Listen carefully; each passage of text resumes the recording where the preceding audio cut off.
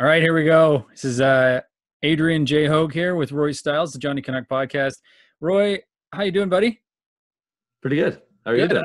Yeah, pretty good. I want to ask you, first I see that you're in your workshop. Very nice. That you've updated. Looking good. Yes. Give me a view. Give me a view over to the... Here we go.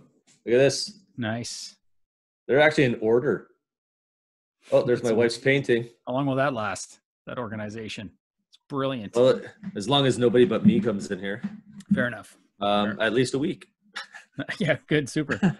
So we've got camp going on. And we've had lots of reports, about the performances of different players. And Batch has put out his lines, first, second, third, fourth lines. Which, hey, yeah, No, they're not. Anyway, no. What I want to ask you, Roy, is how much do we read in right now to how the players are being deployed during practice, the performances of some of the players during camp so far? How much do you think that's going to actually affect what we're going to see when the puck drops in the first game against Minnesota?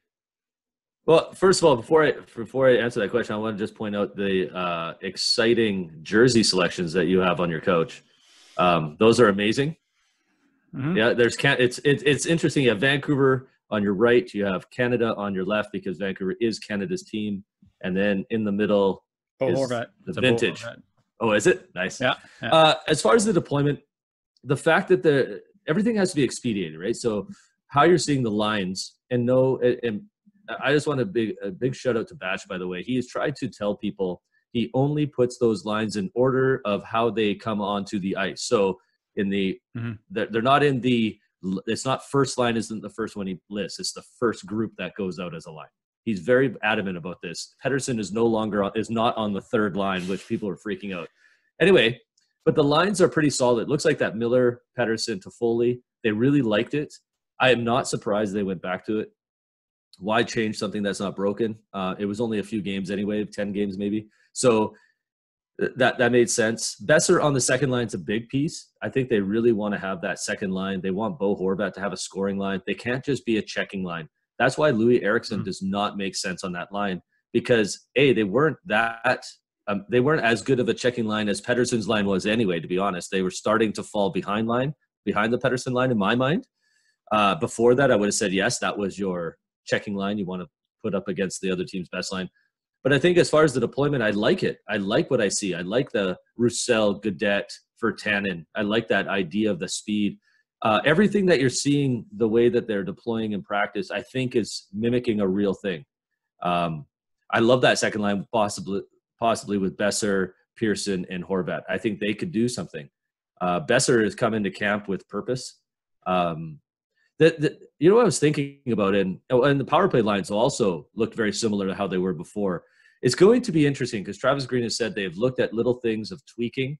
They're not changing whole systems, is what he said, but they're focusing on parts of the systems that were really bad. And so hopefully, to me, that's just him saying we're not going to change everything, but really we are changing everything. That's what I'm hoping. Yeah. But he's just telling the media, no, we're just going to do tweaks. And to be fair, you can't really do a whole system change probably at this point. The defense pairings I thought had been interesting. I like how they're adding in a young guy as that eighth person. So it was Sautner, I think yesterday before it was Brisebois. I love Rafferty was up on another day. I think the Rafferty one is a big one because I think they are looking a little bit ahead to next year. And the fact that Tanev may not be around. They forget the cap stuff. That's a whole other thing. But yeah, I think when you look at the lines and you look at the deployment, Eriksson has always been on the fourth line practicing. I'm a little surprised McEwen hasn't been necessarily as much on those lines, which might be a little bit of an indicator they're going to go with some experience first. And I also know it's been said that some people feel Jake Virtanen might not even play the first game because of his defensive liability. And in the scrimmage, it's showing, unfortunately.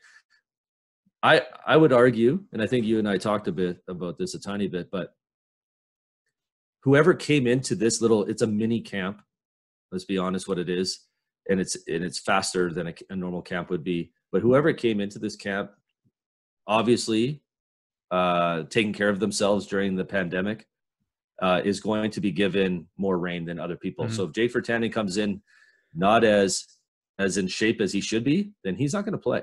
Wow. They don't have time to mess around. Yeah, and I mean Louis looks like he's in beast mode right now. So he, how's Canucks Nation going to erupt into anarchy when Louis Eriksson parks JV up in the press box? Who do you think, Roy? Who's on the bubble here? Who's really, who's got the potential to be sitting out at this point? Like as far as the rate, I mean, who are the odd men out right now? Ferland's out. I don't think Ferland's going to play. They've already said actually he's not going to play the exhibition game. So Sutter right now, if he can't get back, I mean, I don't know what happened to him. He's unfit to play, as every player's not playing is unfit to play. So he might be one. But it's mainly those fourth line guys. Virtanen, I guess, would be the guy, but everyone likes to throw Virtanen under the bus. And the only person that has not thrown Virtanen under the bus is the coach. Yeah. So until the coach says something about Jake Virtanen's playing. And he has an element that they need to me in the playoffs is that speed, that size, that grit. When he plays that kind of game, he also scored 18 goals. So we can say all the defensive liabilities and all that stuff. Again, this is practice. And everyone's getting hyped up about Louis Eriksson. It's practice. So we could have something to talk about. Jake Virtanen, he's the type of player, power forward with speed that can shoot, that could be really effective in the playoffs. It's exciting. We're hyped for the playoffs, and let's keep track of camp and keep putting out some videos. So Johnny Canuck Podcast, do the subscribe button or whatever below, and throw in some comments if you like our recording studios or not. If my microphone's too high and Roy's is too low, haircuts, whatever you want to say, please put in your comments below. Thanks a lot.